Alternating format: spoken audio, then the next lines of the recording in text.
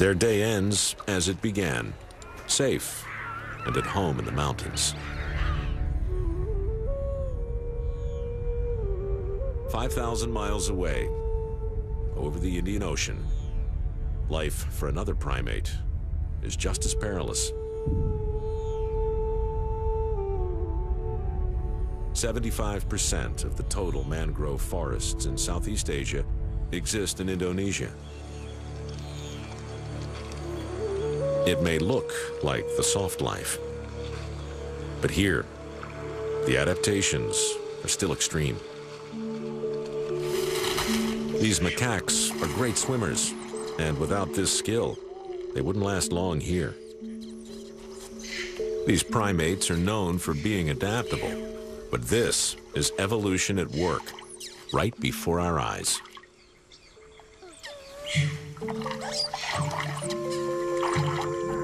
Less than 5 years ago, scientists observed a behavior never before seen.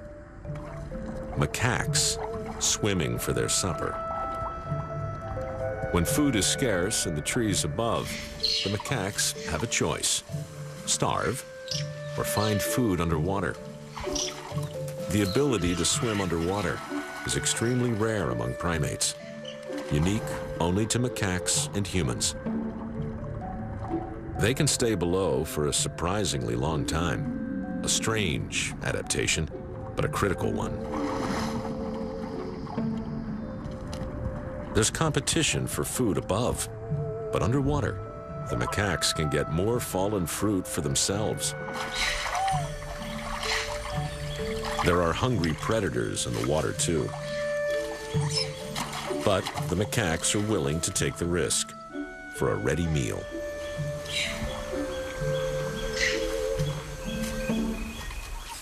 In the underground world of caves, dining is more limited.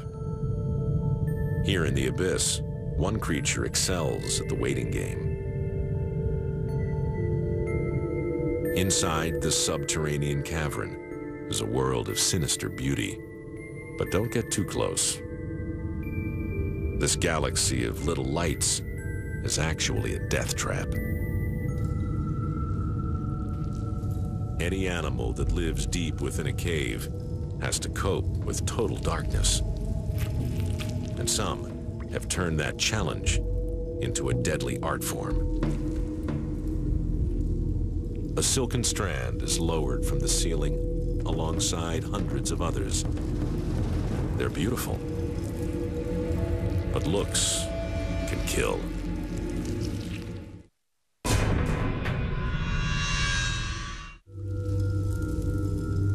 In the farthest reaches of the abyss, nothing is what it seems. A glowing string of pearls hides a death trap.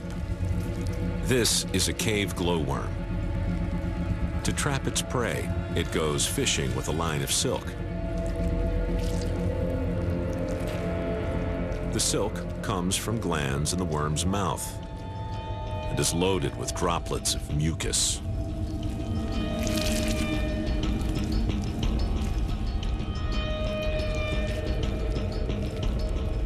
Each glowworm produces dozens of these threads.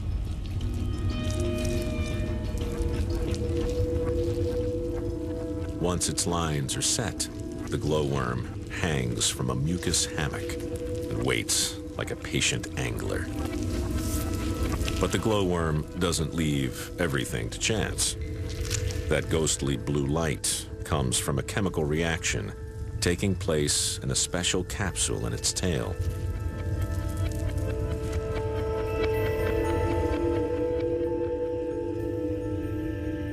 The light is a lure to attract prey. You'd think they'd have learned by now, but insects are irresistibly drawn to the deadly light. There's no escape.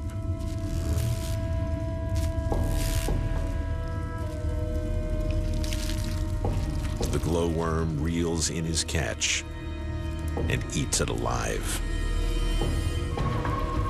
Cut off from the life-giving sun, caves don't offer much to eat, so the glowworm's solution is a brilliant one. By snaring the insects that hatch here, they've solved the biggest challenge facing permanent cave dwellers: a reliable source of food. The abyss is full of hazards, but one cave is downright toxic. Villaluz Cave in Mexico. Its waters are white with toxic sulfuric acid, and it reeks of rotten eggs. To enter this deadly cave, explorers wear respirators to filter out the poisonous gas.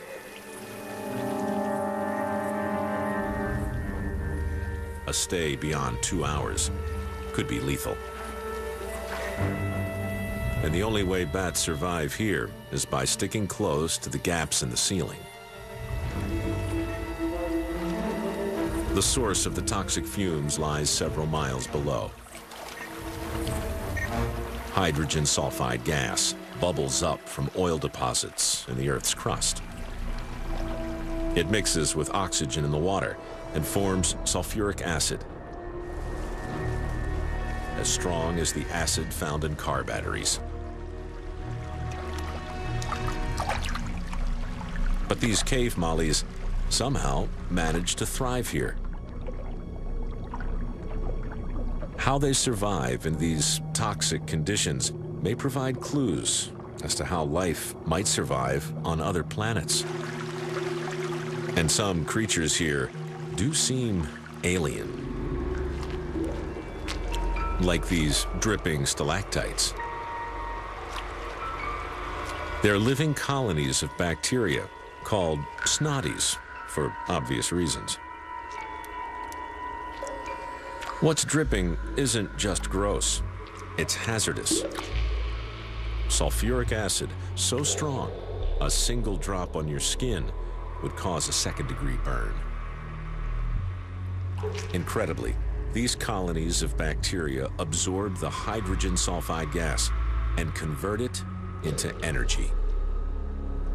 It's as alien a form of life as we're ever likely to see on planet Earth. Every cave seems home to bizarre forms of life, and Deer Cave in Borneo is no exception. This is one of the largest natural rock chambers in the world.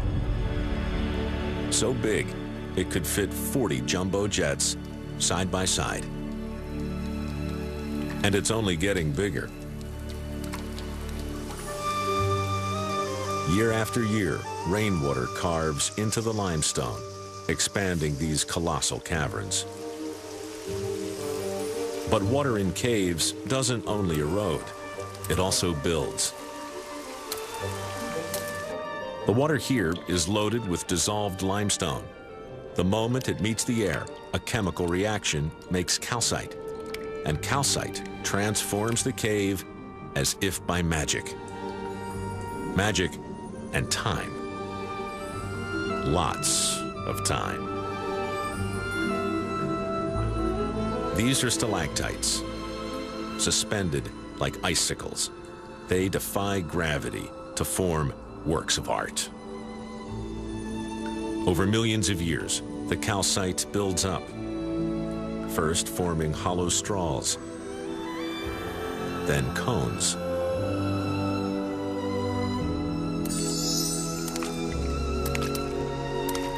If the mineral-rich water manages to hit ground, again and again, a new formation grows, a stalagmite. When the two meet, a column is born. This is one of the slowest known processes on the planet. These cave formations grow only 28 inches every 408,000 years. And those in this one cavern represent millions of years worth of growth. Minute changes in the air and water determine what size and shape these formations will grow into. And the variations